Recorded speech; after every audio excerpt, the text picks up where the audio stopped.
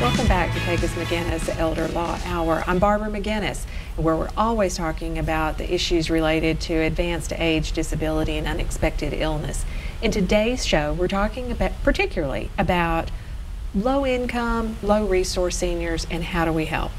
And I'm your co-host, Tim Takacs, and in this segment we're going to be talking about housing for seniors. With the expansion of Nashville and high cost of housing and high cost of assisted living and so on and so forth, there's becoming a great need for seniors for housing who have low incomes. And with us today is Kaitlyn Clifton, who is Executive Director of CTandM Gallatin. Welcome, Kaitlyn. Thank you. Okay, everybody wants to know what CTandM Gallatin is. And Sure. I know it, and I think everybody here knows it, but maybe not anybody else. Sure, absolutely. Christian Towers was a high-rise building that was meant for senior independent living in the 70s.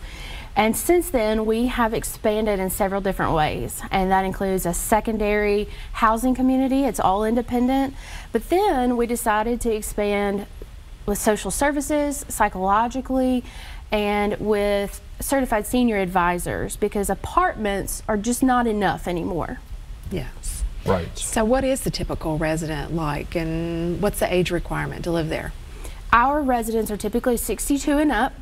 Fully independent, very retirement campus, very active. A lot of our seniors work, drive. We have a lot of married couples. Very sociable in our approach. Nice. Okay, so people pay for this? Is there a sliding scale? How do you? Okay, so my mom, assuming my mom is out there and is looking for something at CTandM, how does she get in? How does she qualify? How does she pay for it? Tell us about that process. Great question. Great question.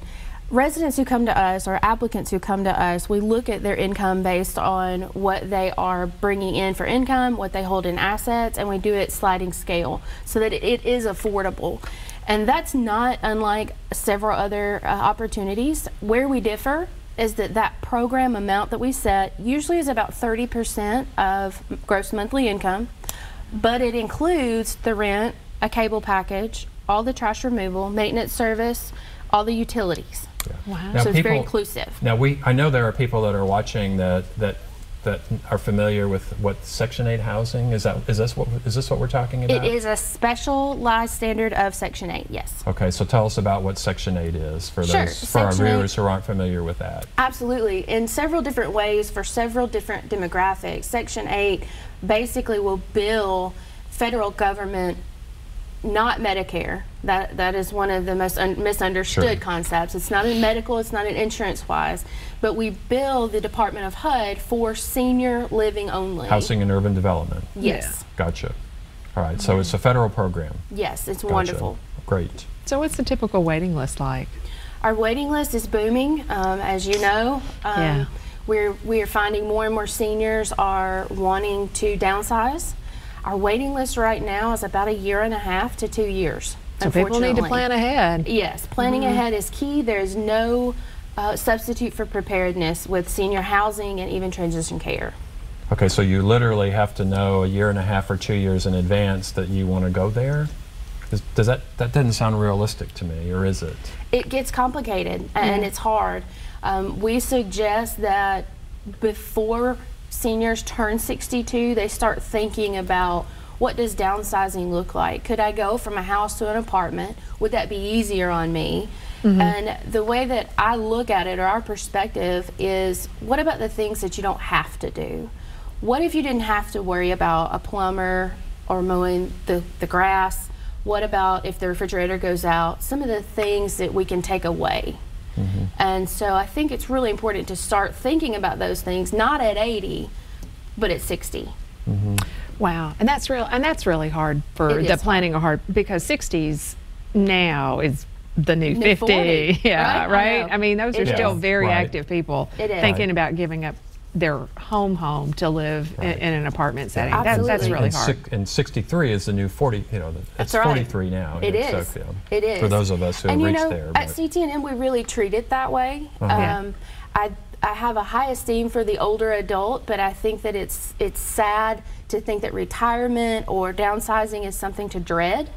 And so we want to infuse our program with the fun things, the meaningful things, the memories and the fellowship, and not so much you have to get rid of your things. Well, tell us about so let's talk about that. Tell us about what an apartment looks like, because you know, my perception, I think maybe of other viewers' perception would be is it's almost like institutional living for people who have no money. Absolutely. You know, and there's no amenities. You know, that maybe you'll get lucky and absolutely. You know, so that's a huge stigma in this industry.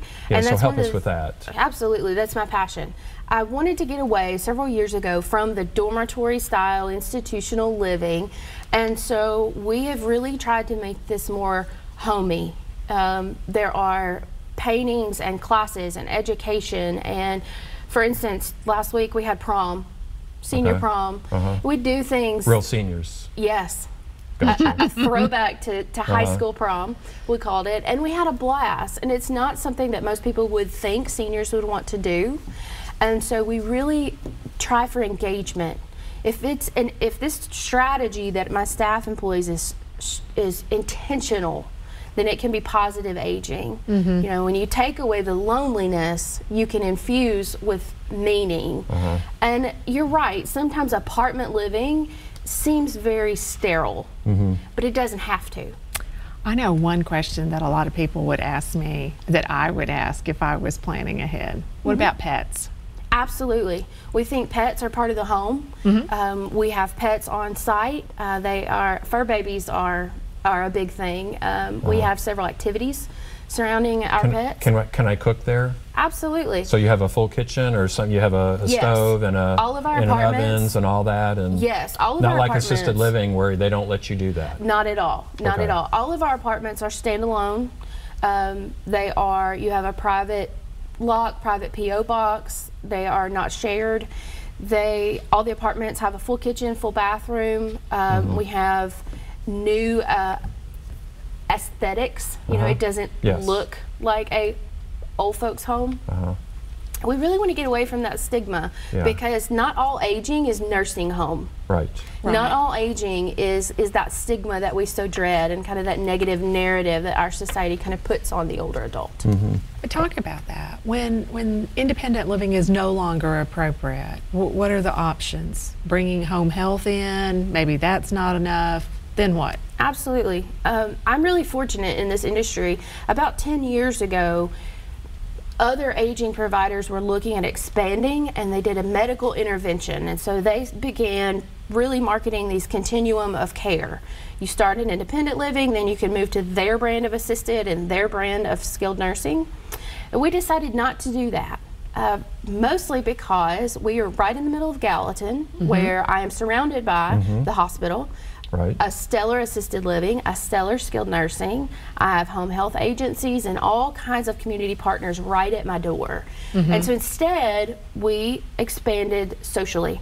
We expanded with senior advisors, we expanded with social work, and we expanded with our references and our resources, one being Tim Takacs, and several attorneys, doctors, whomever we needed, kind of in a lineup. And so when the older adult finds that they're having problems living by themselves, or maybe they have a crisis event that pushes that need for further care, we can consult with that. We pull in the references needed, and it may be, depending on their circumstances, their insurance and their family needs, they may go live with family, and we stay with them. We stay available to them. So there are some medical criteria. We know that some people can't stay there. Is that right? Absolutely. It is technically for those who can maintain their own lifestyle. Right. Is how we like to say it. Now, that's not to, not to say that's different with every person. Sure.